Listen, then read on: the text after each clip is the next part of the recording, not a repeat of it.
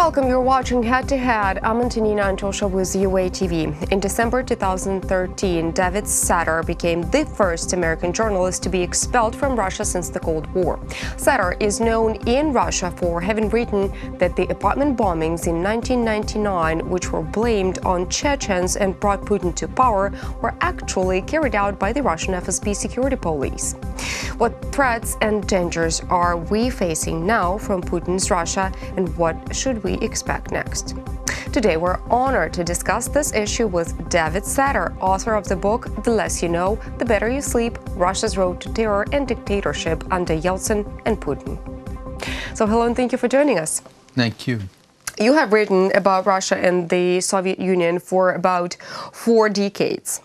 Now, Vladimir Putin came to power only 20 years ago, and for several years in a row now, the press does not possess any precise information about who Vladimir Putin is.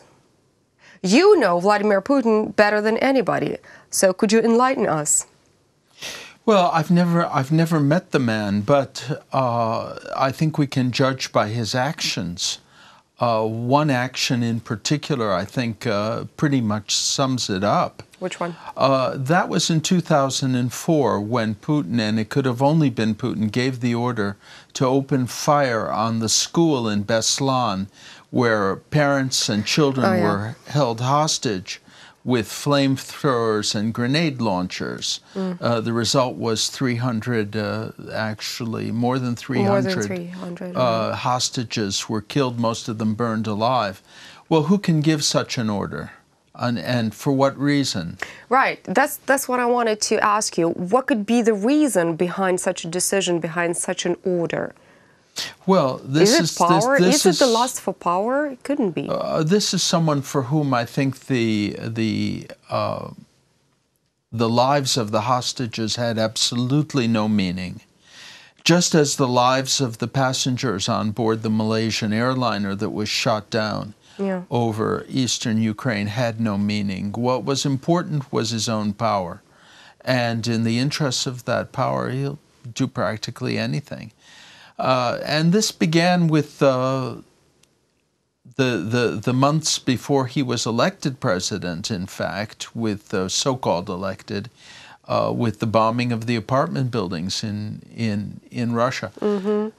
People ask the question, who is Mr. Putin, over and over again in the West, in the United States, and then they offer answers that are based on American experience. But the answer to that question is actually fairly obvious.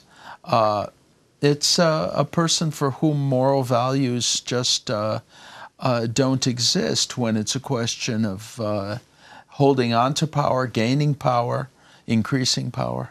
In the long run, is his ultimate goal to possess power over the whole world? I don't think so. I think it's just to rob Russia. I think there's a small group of people in Russia who are determined to monopolize power and property and wealth. You know, there's only so much wealth that a single person can control, and Russia provides more than enough for him. But the reason why Russia behaves so aggressively toward Ukraine... Not only Ukraine, there is Georgia. Well, right? Of course. No, also. There are many examples, in fact. But the reason for this type of behavior is that war is an instrument of internal policy. It's a way of consolidating control. It's a way of convincing the Russian population that they have enemies and they should rally around their corrupt leadership. And unite in patriotism, trying to defend their country, right? Yeah. Okay, well, let us touch upon a little bit on the MH17 crash. I know that you are involved in the investigation process. So is there any results that you could actually talk about concerning that case? Well, I'm an expert witness in the case that's been filed in the European Court of Human Rights against Russia and against Putin personally by the relatives of those who were killed on board the plane. And at the present time, documents have been filed in the court. The complaint has been filed. The supporting testimony has been filed. And Russia was due in early September to respond. They gave a very disrespectful and inappropriate response to the court. And the court, instead of penalizing them and insisting that they follow the rules, gave them more time to answer. So now Russia has until December to respond. Why so? Why the court has not penalized Russia for, well, actually breaking the law? Are they afraid of Putin? I think this is something that we see over and over again in relation to Russia. Right. That Western... Being reinstated in pace. I mean... Yeah, of course, but I think that what we see is that Western powers think that it's best to tread carefully with Russia, that they need not, that it's important not to offend Russia, not to offend Putin. Perhaps there's a fear that if they offend him, they'll provoke him to even greater aggression. But in fact, the mere fact that they're not willing to enforce the rules and not willing to stand up is an invitation to aggression. Mm-hmm. And this is something that we've seen in a lot of different situations. And we've seen it in the relations between Russia and Ukraine. Well, that looks like, you know, like an echo of the Soviet Union, when most of the countries in the world were kind of afraid of the Soviet Union because it was a great union and it possessed atomic power and stuff. How deep is the Soviet Union past correlated into the countries that used to belong to the Soviet Union, meaning Russia, Ukraine, the Baltic states? Well, those countries are all different. The Baltics are different. The Ukraine is different. Russia is different.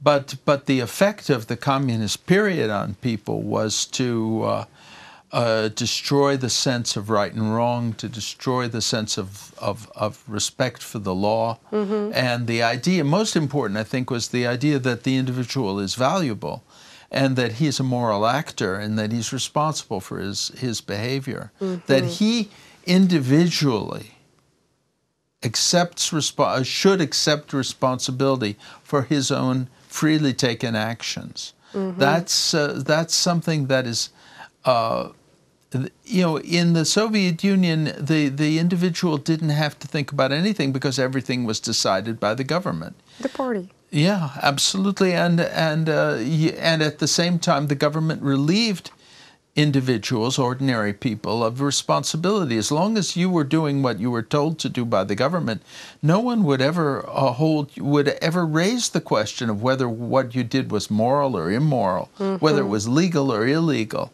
Right. So that you know, under those circumstances, and of course, if we talk about Ukraine, we're talking about a country that was under the Soviet system for more than 70 years. That's several generations. That had its effect on people. Now we have free institutions in Ukraine. We have free elections. Mm-hmm. We have a free press. In Russia, we don't have those things. So of course, the situation in Russia is much, much worse. Baltics were part of the Soviet Union for a somewhat shorter period of time. Mm-hmm. So they had their own experience, which was different. Well, like you said, Ukraine is more free now. We do have open, transparent, free elections now that we have the new government. It's like all eyes are on the new government of Ukraine. The citizens of Kiev, the Ukrainians are expecting the new government to come up with an effective way to end the war that's been eating up the country for 5 years.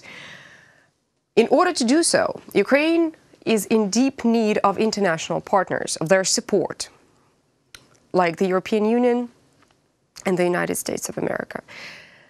Now, concerning the relations, the bilateral relations of Ukraine and the United States of America, there's a lot of controversy around it, especially around the last phone conversation between President Trump and President Zelensky. Could you comment? It's a dangerous subject. But I think that there's still a certain amount that we don't know. I'm inclined to think that what President Trump did was inappropriate, because if there's an investigation that the United States wants, the Department of Justice can contact the law enforcement authorities in Ukraine and ask them to investigate. In fact, I believe there's a treaty on cooperation in criminal matters between Russia and Ukraine. It's not necessary for the president to raise this with the Ukrainian president, particularly when the person he wants investigated is likely to run against him in the next election. Right. But I'm hoping. I don't know, but I'm not sure. But I'm hoping that there was no threat and no deal. That it was just something that Trump asked for.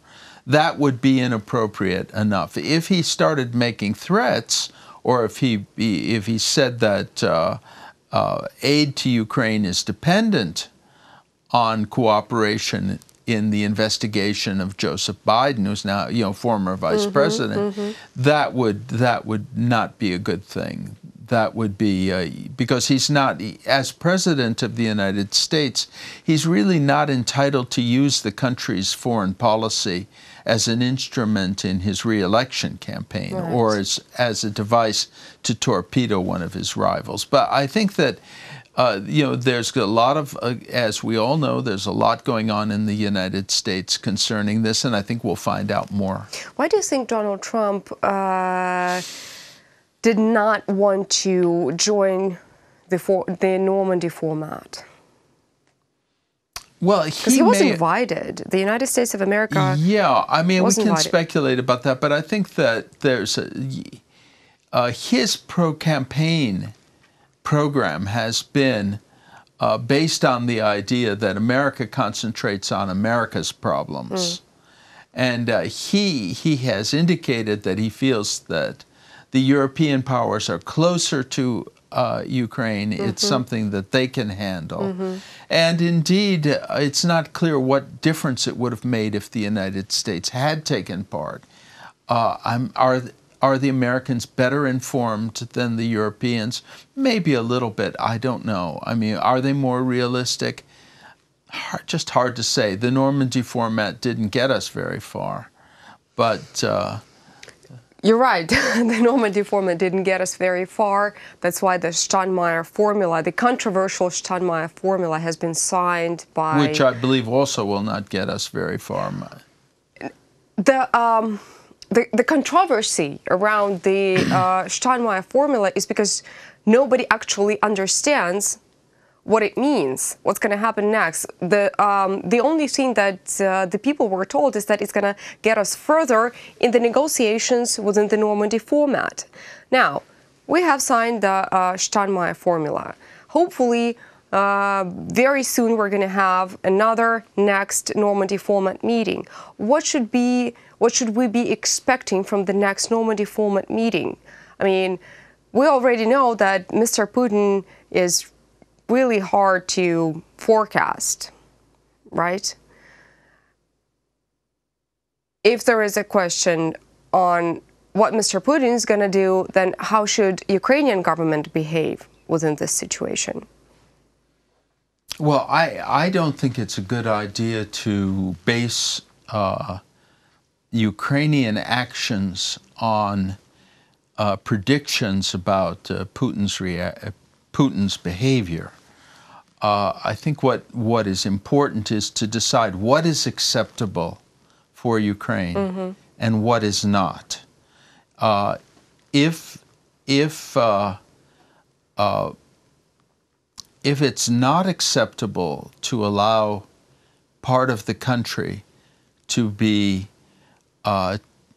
basically taken over by a foreign power, in this case Russia, either de facto or literally, I don't see how much room there is for compromise.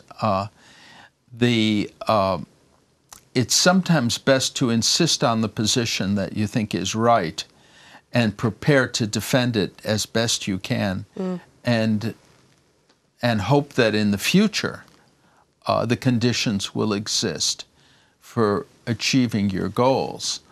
I don't believe myself, on the basis of my experience, that there can be some kind of negotiated end to this conflict. I think it'll end when it's no longer, when Russia is convinced that the cost is too high. Right. Unfortunately, I wish I didn't feel that way. But that's what I've seen in the past, and that's what I believe. I couldn't agree more. Thank you so much for coming here. Thank you. Thank you for such an interesting conversation. Thank you. That was David Setter. He's the American journalist and a writer. Thank you so much for watching Head to Head. Stay tuned with UATV for more.